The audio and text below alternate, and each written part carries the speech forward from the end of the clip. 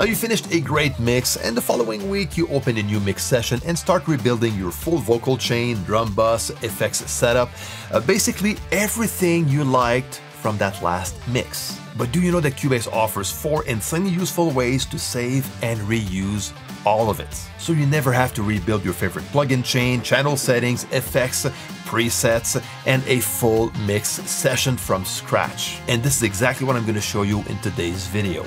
It's easy, it's fast, so let's do it. Now the first one I'm going to show you is actually one of my favorite Cubase features that I use all the time, especially when starting to mix a song. And this one is called Import Tracks from Project.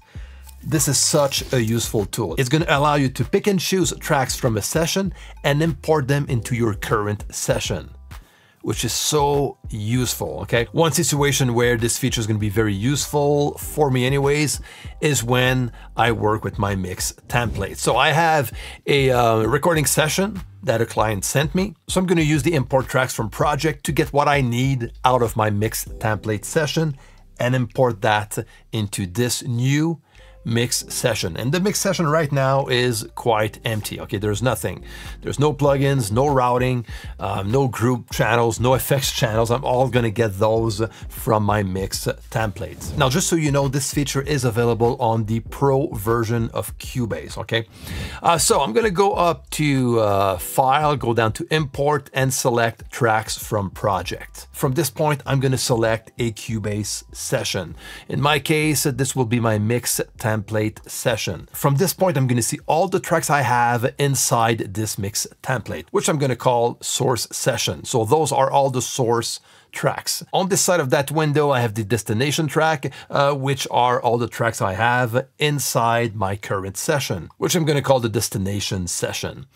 So I can just pick and choose from this point all the tracks I want to import into my destination session. So the destination track right now is listed as new tracks. So that means that all the selected tracks I have on the source session are going to be imported as new tracks inside the destination session. But I can manually change that around if I want to import the data of a track from the source project into the destination project. So in my case, I have a lead vocal. So I'm just going to go and select the other lead vocal track I have inside my current session. And that means that Cubase, instead of importing the lead vocal channel as a new track inside the destination session, it's only going to import the data and transfer that data over to the track I have selected. So for this one, I'm just going to import the lead vocal and the instrument channels, okay, just to show you how that looks like. Now on the right side, there's some stuff I can check on or off, and I'm just going to make sure that the channel and inspector settings is checked on, and that's it. You know, I don't need anything else.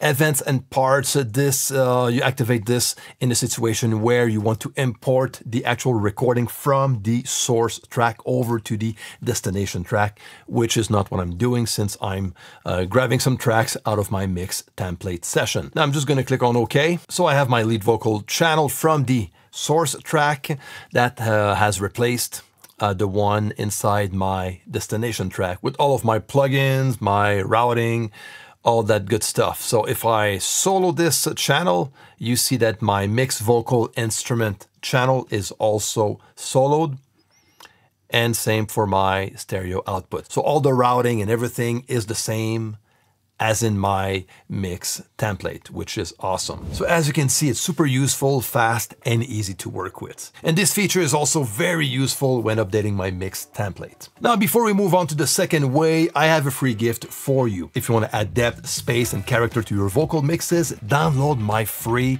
vocal delay guide that you can use right away to bring your vocal to life in any mix. The link is down below. Now, the second way we're going to look at is the track archives.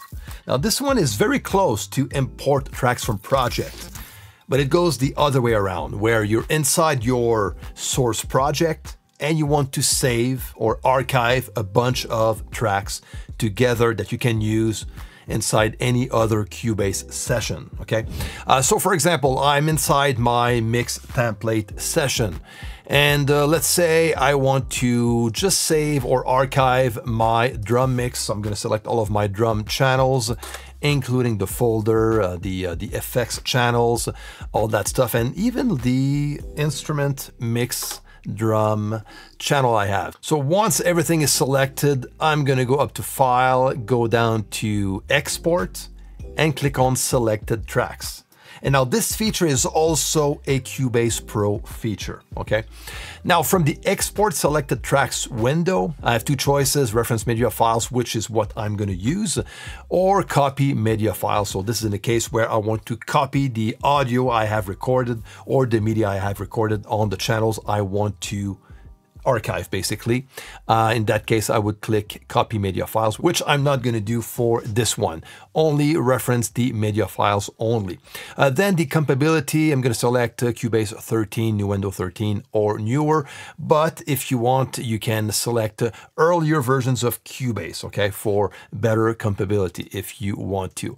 I'm going to click on OK, and let's go and name this one. I'm just going to copy over the my Chris drum template I have right here, and this is going to create an XML file only, okay? No projects whatsoever, only a simple file, and that's it.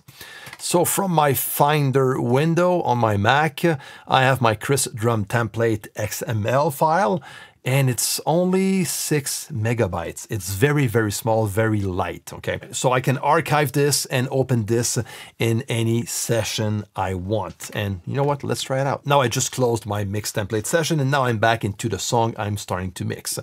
From this point, I can go back on top to File, Import, and this time around, I'm gonna click on Track Archive, and I'm gonna go and select Find my XML file. In this case, Chris drum template. I'm going to click on Open.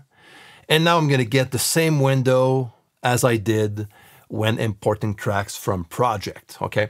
But this time it's looking at the XML file I have selected. And the only thing it's going to show are all the tracks included into this XML file. And now I can select all those tracks or just a few of them and do the same as I did while importing tracks from project and import those tracks into my destination session. There you go, everything is there and everything is fully routed as it was in my mix templates. Now the cool thing with this approach is that you can select a bunch of tracks together, save them, archive them, and get access to them anytime you want without having to rely on saving a specific session. For example, you could, just archive together all your virtual instruments you like to work with, so you can always have access to them anytime you work on your new production.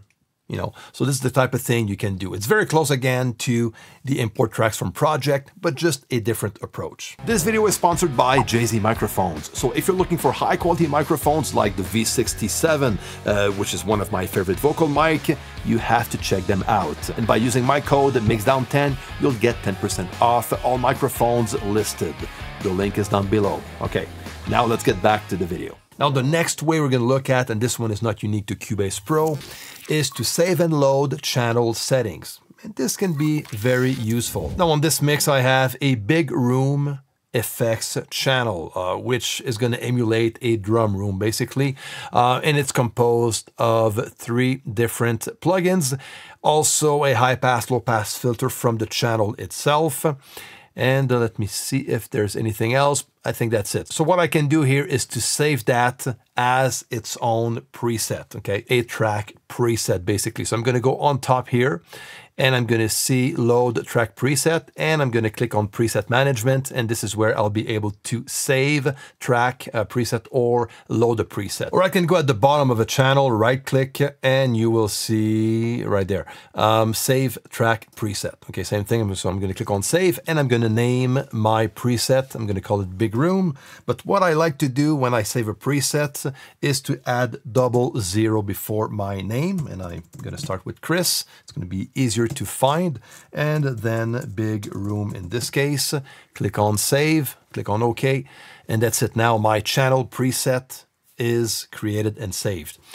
So let's say I want to load it on this channel, just as an example. I'm going to again right click at the bottom of a channel, click on Load Track Preset, and there you go, it's right here on top. So 00 Chris Big Room. and double click on this preset.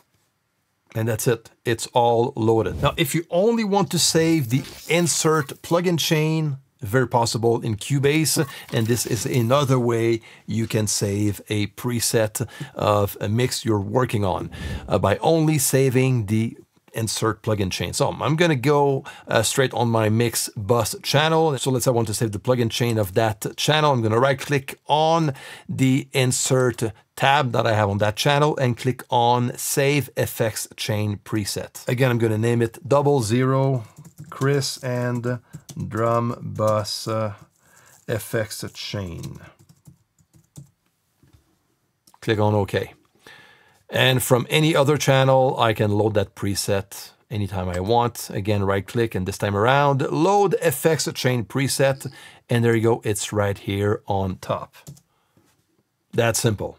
So quick. And of course, inside the plugin itself, you can also save your own personalized presets. Like this one, and I actually made a video on the quadraphase on drums not too long ago. So I tweaked things around to my taste, and from this point, I can save this effect as its own preset. So I'm going to go on the top of the plugin, click on Save Preset. Once again, 00 Chris, and let's go with fuzz drums. There you go. Click on OK. So next time I load this plugin, I can simply go on top, click on Load Preset, and right there, it's on top. Select it, and there you go. It's right there. Now I'm going to show you how you can retrieve all of those files straight on your computer, okay? Because right now they are saved inside Cubase. But what if you want to move those presets away or save them somewhere else as a backup on another drive so you can access them if you change computer? Very simple. If you open the media bay, okay, you will see under user content, you will see a bunch of folders. One is called VST3 presets.